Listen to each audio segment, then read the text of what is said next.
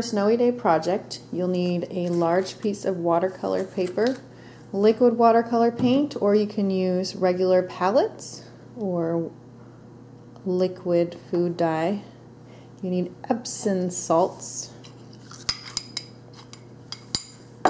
scissors, pencil, regular glue, white paper, red construction paper, and then some chalk, whether it could be soft pastels or sidewalk chalk. Hi friends, today we are going to be painting something from the Snowy Day. Awesome. Yes, we're doing a project from The Snowy Day by Ezra Jack Keats. It's a Caldecott Honor Medal book, and we're excited to be sharing this with you. So we're going to be starting with the background. We need some nice watercolor paper, big sheet of it.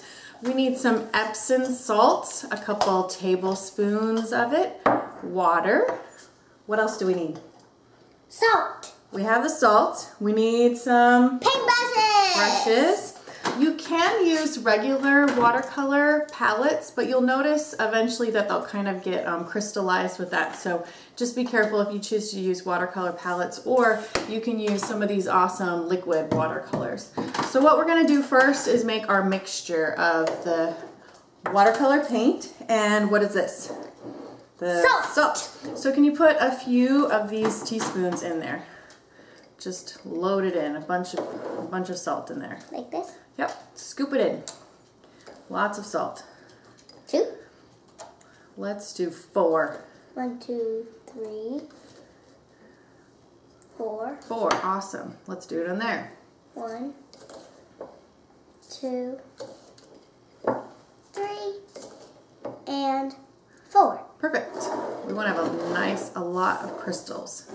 So we've got our salt crystals in our water. We want to make some pretty colors for our sky. So let's use blue and purple. I've got my liquid watercolor paint in here. Gonna add it to my water. And my purple here. Can you take a stir stick and start to carefully stir it around? We want the salt to dissolve a little bit into the water with our color.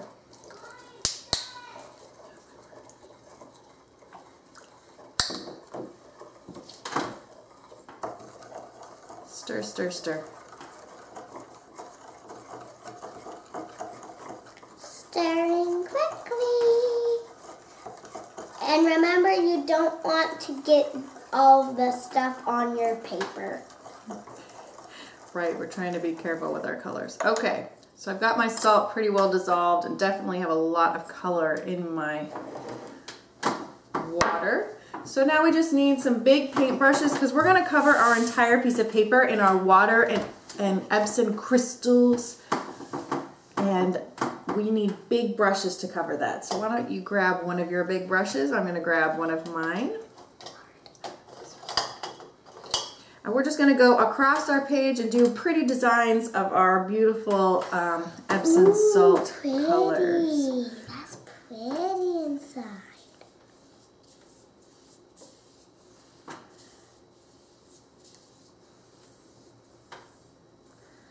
Use both of your colors and just go all over your paper. You want to get your entire paper covered in paint. I'm gonna fast forward a little bit through this part so that you can see how we end up with our beautiful colors.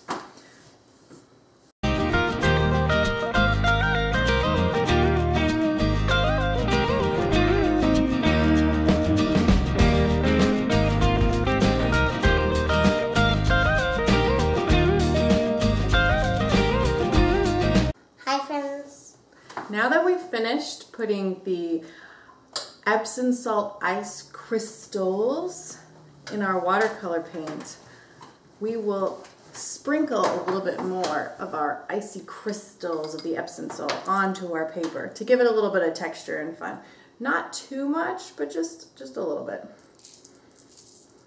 When it goes into the wet paper, it should stick to it and give it a little bit of texture as it dries.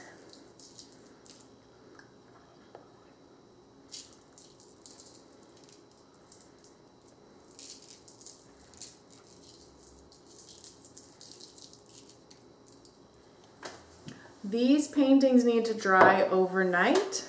That's how they're gonna get that really cool icy crystal look to them. So we'll have to wait till tomorrow to finish our snowy day painting. So we'll see you after our paintings dry.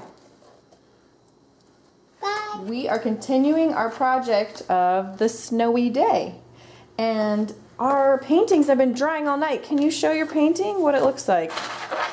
So they were drying, and if you notice, they are very sparkly. Like crystals. They are covered in ice crystals.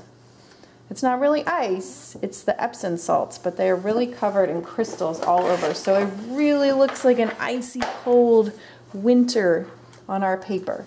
So we're gonna make the snow. If you notice in the snowy day, there's this beautiful texture and color that is in the snow. And to get that, we need some chalk on our white paper for our snow. You can use regular sidewalk chalk, or you can use chalk pastels like what we have here. We're just gonna use some of the colors that are here, the same ones that are in the story. So some blues and pinks. And we're going to rub our paper. Maybe some purple. Maybe some purple. So can you grab a blue or a pink? Light blue? Yes, a light blue or a pink. And we're just going to rub it on our paper, just like this. There's no right or wrong. Take a couple colors.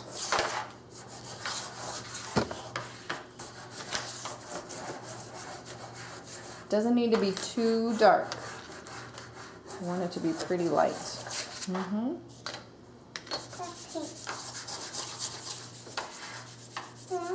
Yep. Wow.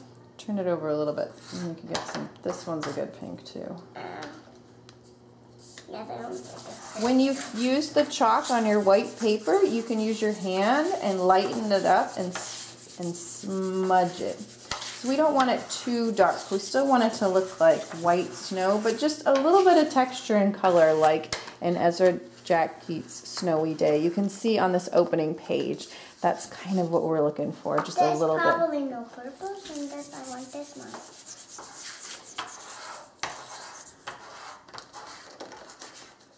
Maybe a little bit of purple would be good. A little bit of purple. Okay, now that you've got your colors, use your fingers and blend them in. Blend, blend, blend, blend, blend. If you don't like getting your fingers dirty, you can use something like a paintbrush. You could use a paintbrush or a cotton ball, something to blend with. Blend, blend, blend, blend, blend, blend, blend. Okay, now that we've gotten our snow colored, all pretty, take your scissors and you're gonna cut it at a diagonal.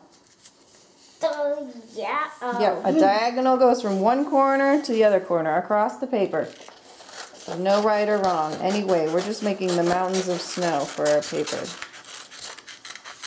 So we kind of end up with two of what? What shape? Triangle. Two triangles. We turn our rectangle into two triangles. Okay, get out your painting. Kind of like a pizza. Kind of like a pizza. We need pizza slices. Can you get out your painting? Pizza. And then the next thing we need is some regular glue. Oh, so beautiful. Okay, so we've got our snow cut, but she's decided that she wants hers to be a little different. So you can. If you don't want your snow to go up so high, you can trim it and make it different shapes if you like for the hill. I'm going to take some regular white liquid glue and glue down my mountains of snow for Peter to play in on the snowy day. Look at my other mountain. It doesn't go all the way up into the sky. Yeah, so she's made hers a new shape. So we're going to fast forward through us gluing and laying out our snow.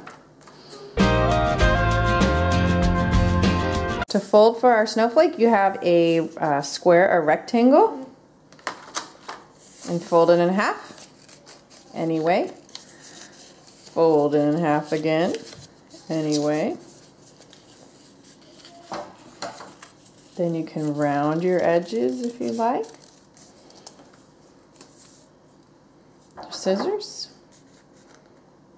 Start from here? Yep, go from corner to corner. Not the fold. Turn it around. You want to make sure you keep the point where you have all the folds together right here, and you're going to cut around the other way. Perfect. Okay, so now you're just gonna cut little shapes out. We have to cut little shapes out. So like, that's our scrap paper.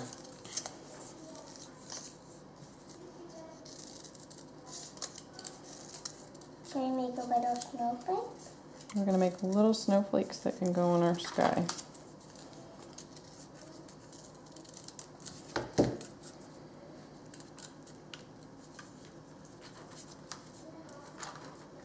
When we unfold, after you've cut out some pieces, you gonna cut out any more? Or are you good? Good. Good? Okay. Well, now unfold it once. Wait. I need one more. Right here. Okay, perfect. Yep, you want to cut on the edges. Great. Unfold. Unfold again. I wanted one in the middle. And then what did you get?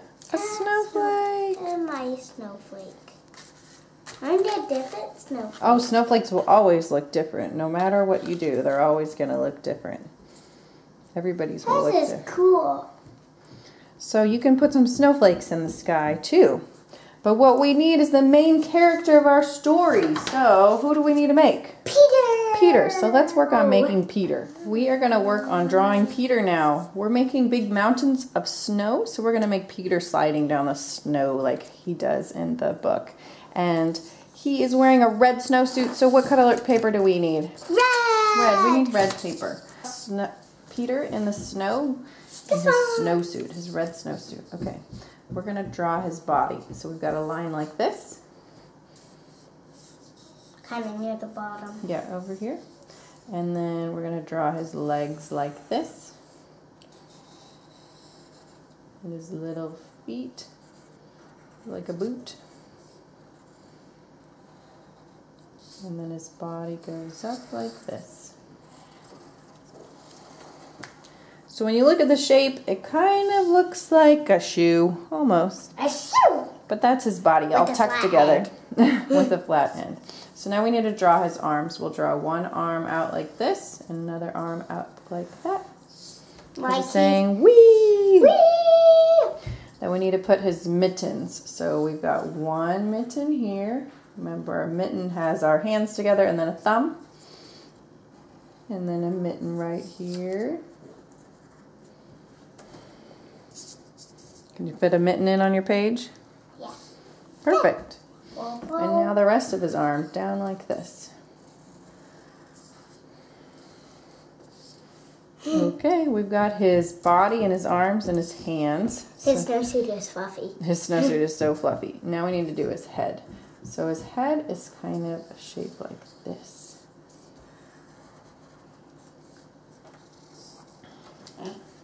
Not quite a circle. Try to make it a little more like a circle on that side. And if you notice in the story, Peter has a fun snowsuit. It's got a great top on it.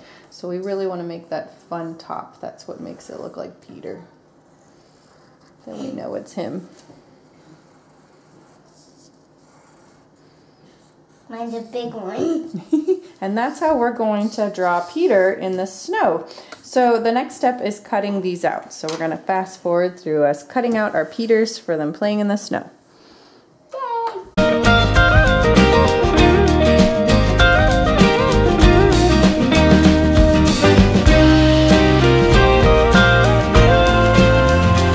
So we've got all of our background ready. We've glued our snow mountains, our mountains of snow for Peter to play in. We've made some more snowflakes. The snowflakes can really look like anything at all.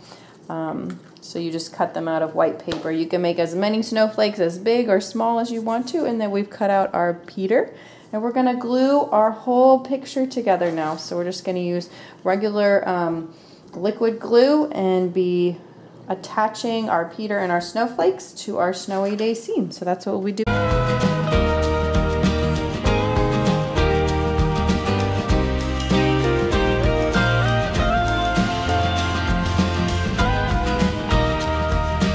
hope you had fun making our snowy day project. And remember to always have fun and practice.